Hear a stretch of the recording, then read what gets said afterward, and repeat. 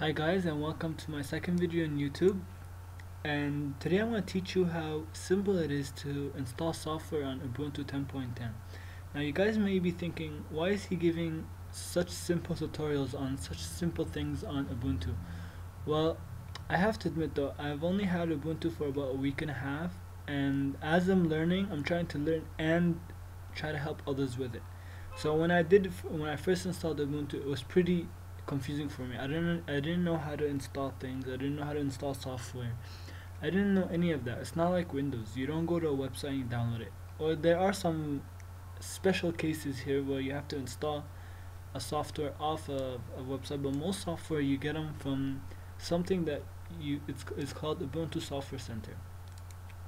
So let's say right now I'm gonna be installing the VLC media player. So I'm gonna teach you how to do that. First we go to Ubuntu Software Center, and it takes a bit to load.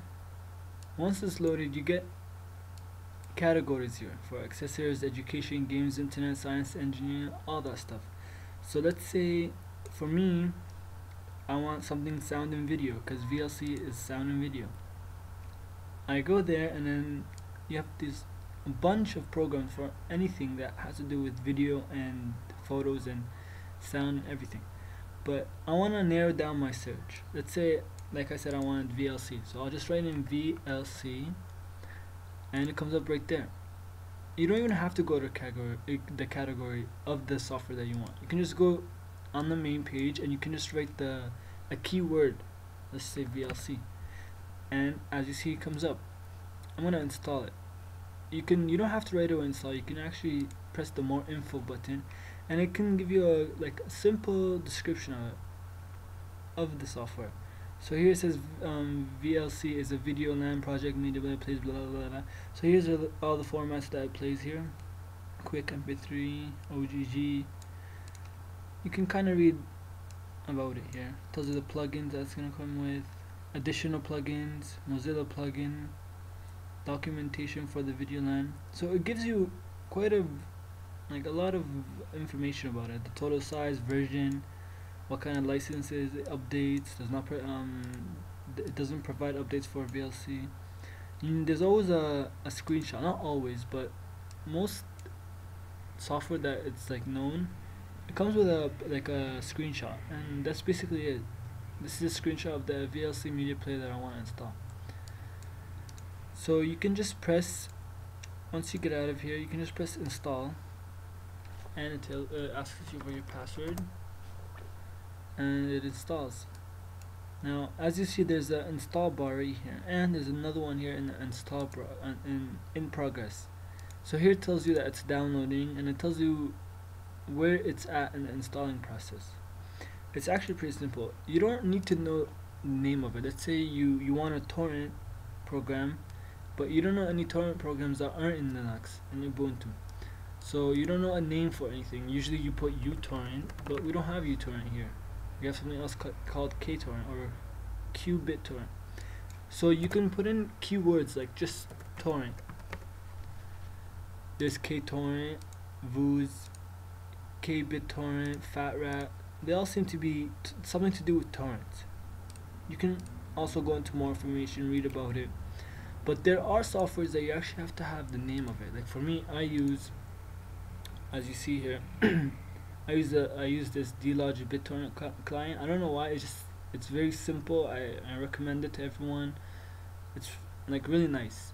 So let's say you wanted that, you'd actually have to have the name. So you'd write it in and it just come up. But I already have it installed, so I wouldn't need to install it. And I can show you right now if you want. Where is it? Internet. Actually, let's drag it over here.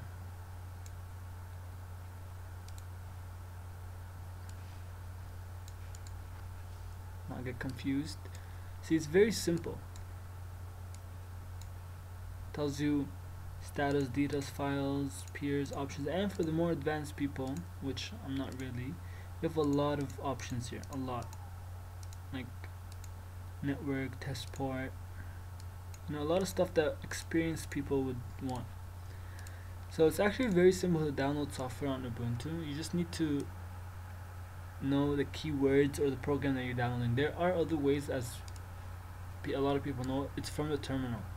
Usually it's something like sudo get, I don't know, AP, I'm not sure though, but there's another way to get software from the terminal, and it's only if you know exactly what you're doing.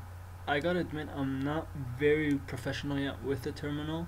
I'd rather go to the Ubuntu Software Center to get my programs, but there's some programs that, like for the screencast, the Kazam screencaster, you can't really get it from here. Like as you can see, if I go to get software Kazam, it just doesn't come up.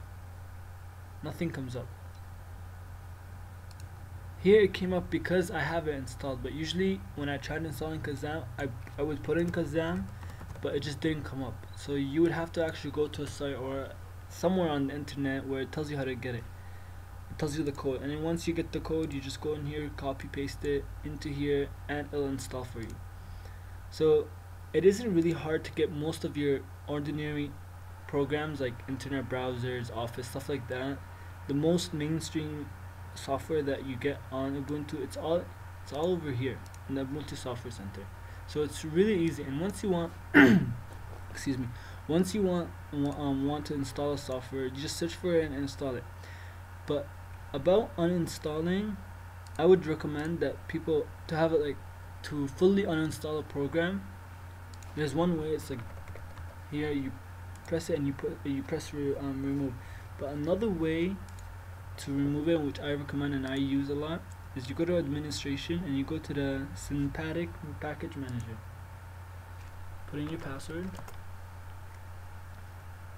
and right here it's more experienced, I guess, for the more experienced people. I'm not saying I'm experienced, but I just feel more comfortable removing software from here. Let's say I want to remove the delodge. As you can see, it's right here.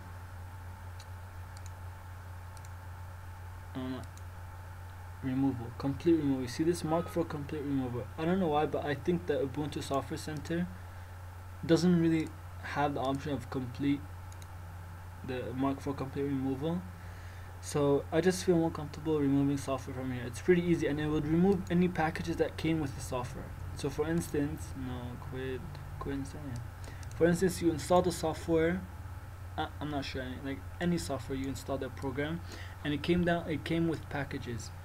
Once those packages are used by software, they stay on the computer. Even though you uninstall the software itself, the packages stay. So when you put the complete removal from the sympathetic package manager, you remove the software with the packages that you probably won't need after uninstalling the program. So that's the video that I made for how simple it is to install things. So I want to show you the VLC player that I installed right here. It's sound and VLC media player. You don't need to restart or anything. Here's the welcome sign or whatever, privacy and network, and there you go. It's really simple actually. It's actually even more easier than Windows. I have been a Windows user for a long time, but once I found Ubuntu, I just fell in love. It's amazing. And that's my video. Thanks for watching.